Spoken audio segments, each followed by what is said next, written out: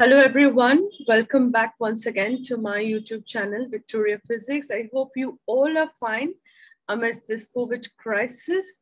Well, we have started with virtual labs and quite a few experiments are being done in electronics and communication section.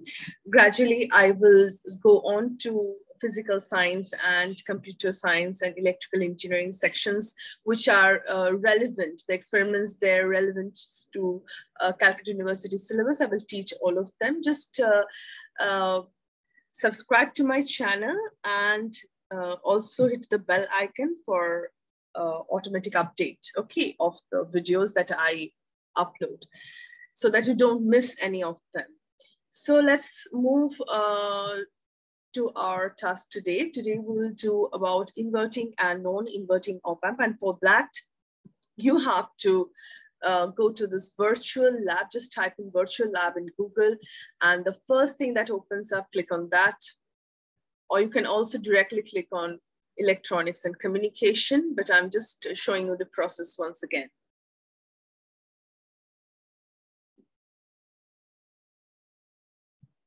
This is the main page of virtual lab. This part is free of cost. You can access all the experiments. You can do the experiments multiple times, and you don't need to pay any kind of subscription for this. But in my other videos, you must have seen multisim and every circuit are, you need to pay some amount. They are not free versions. Okay, so over here, go below and you'll see electronics and communication. Click on that. You have a lot of options over here. Click on basic electronics lab. And over there, you'll get all the list of the experiments that is being uploaded over here. Click on list of experiments. We have already done quite a few of them, and I hope to finish all of them gradually. And I guess it's helpful for you all. So we'll do experiment number 16, that is study of the basic properties of operational amplifier, inverting and non-inverting amplifier. This is for our 4th semester students, physics honor students of Calcutta University CBCS system. And this experiment is also useful for any other university having same type of curriculum, okay? So you have a theoretical part over here in case you are not aware of how an inverting op-amp works and how a non-inverting op-amp works, then you can just go through this theory. They have explained this part very nicely. You have the circuit diagram, the inverting op-amp and the non-inverting op-amp, both are written over here. And you have the working formula as well. This section is necessary. You have to write this section entirely in your theory part when it is asked in the question. Okay, you have the procedure as well over here. Just go through this procedure section. Each and every step, if you follow, it is not at all hard to simulate the experiment virtually. So after that, clicking on simulation, a window will open where you have the options to simulate both of them. And we will be simulating just a second.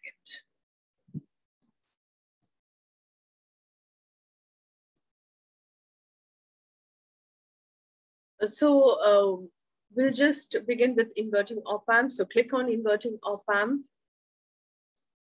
And this page opens up where in between you find the circuit diagram. You have the experimental table beside where you can jot down your readings, and also the graphical plot.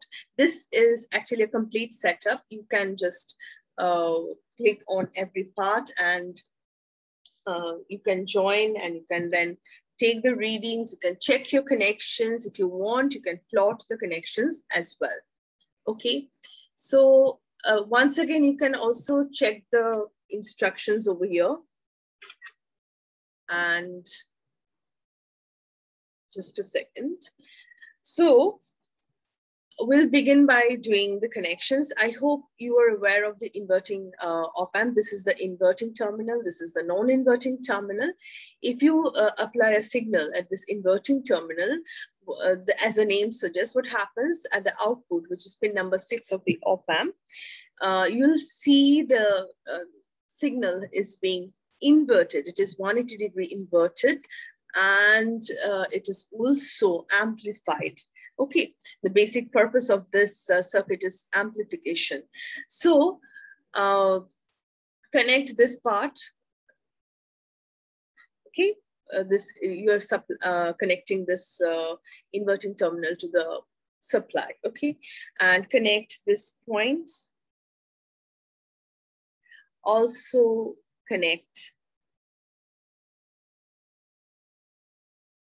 this feedback part. Connect the output part, it's very simple. And at last, connect the ground. Okay, so your circuit is done. Now you can check the connection. It is saying right connection, and it is prompting you for the next stage, what you have to do after doing this. So they are saying that you have to set the resistance R1 and RF as input voltages. So click on OK and click over here. R1, say I want to take as 1 kilo, and I want to take this as 10 kilo. Okay, I hope you know the theoretical part of this section. If you are stuck in anywhere, just go back to my YouTube channel. Over there you have the playlist of the theoretical section of analog electronics, where I have explained each and every op-amp related circuit in details, and then you can come back and check this part.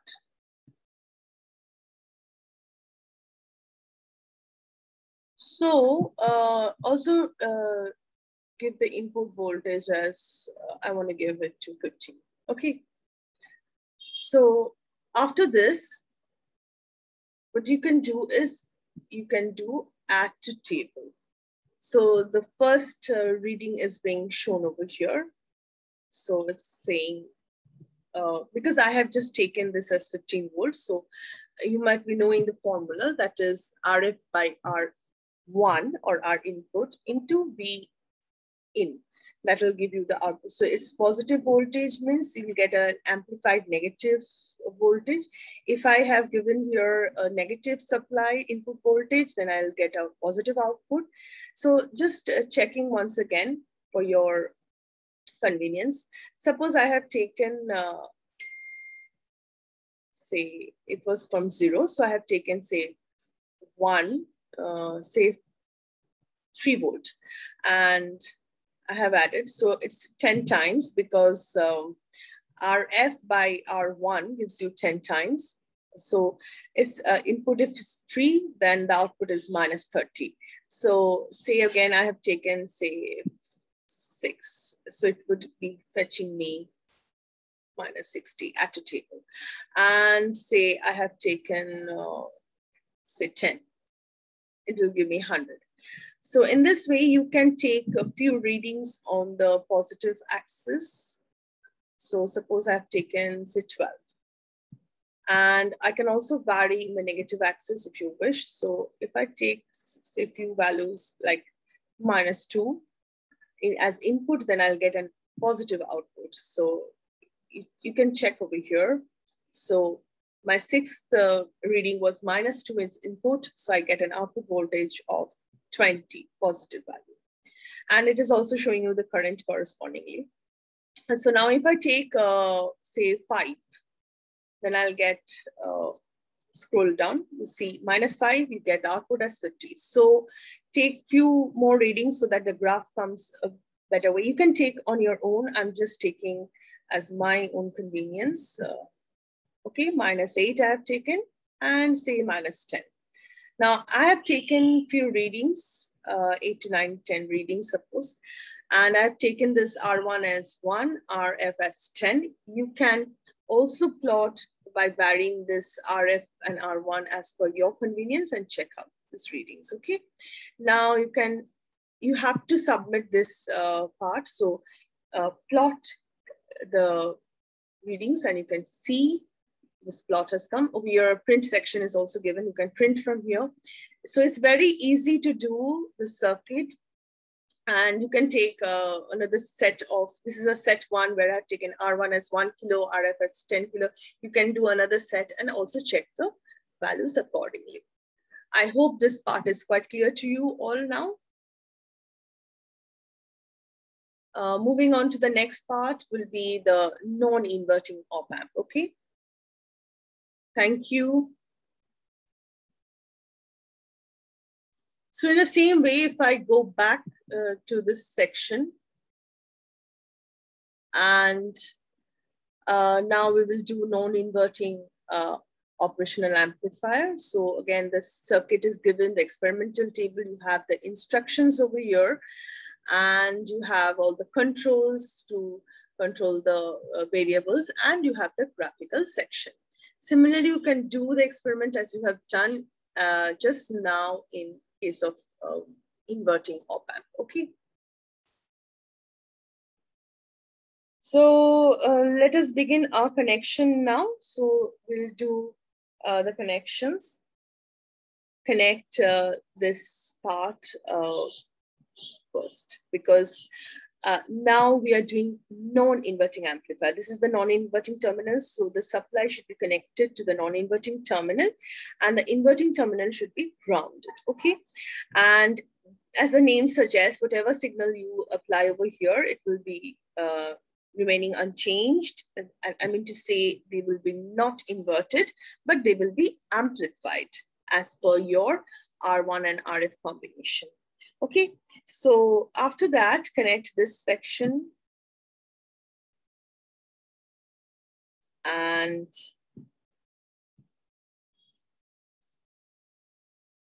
so your circuit is done. This is a very simple circuit. Now, the next step is to check your connection.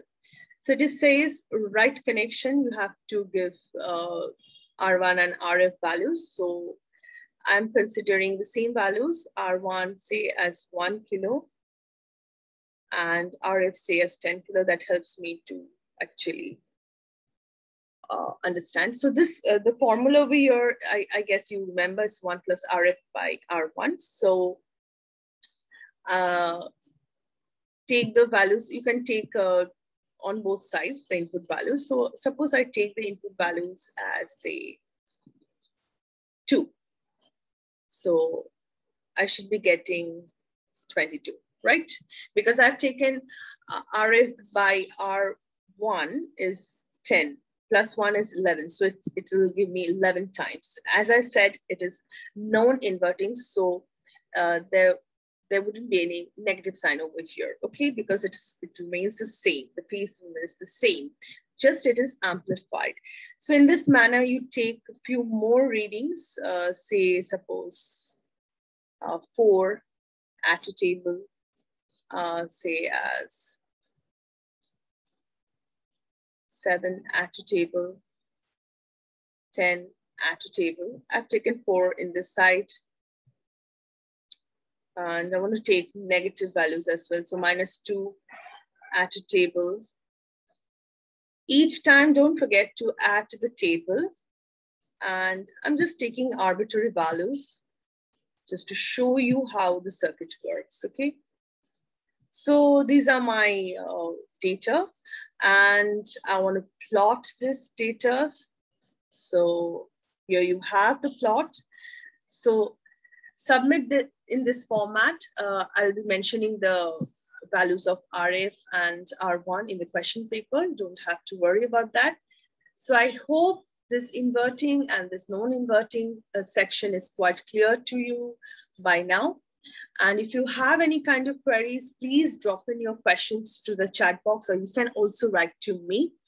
And this is this virtual lab is free setup. So if you wish to learn the same analog circuits or digital circuits in any other platform like the Multisim or the Circuit Lab or every circuit or any other format you wish to know, you can just write to me. I hope to provide you some kind of tutorials so that you'll be able to manage your work. Okay, so thank you once again and stay safe until our next class. Okay, take care.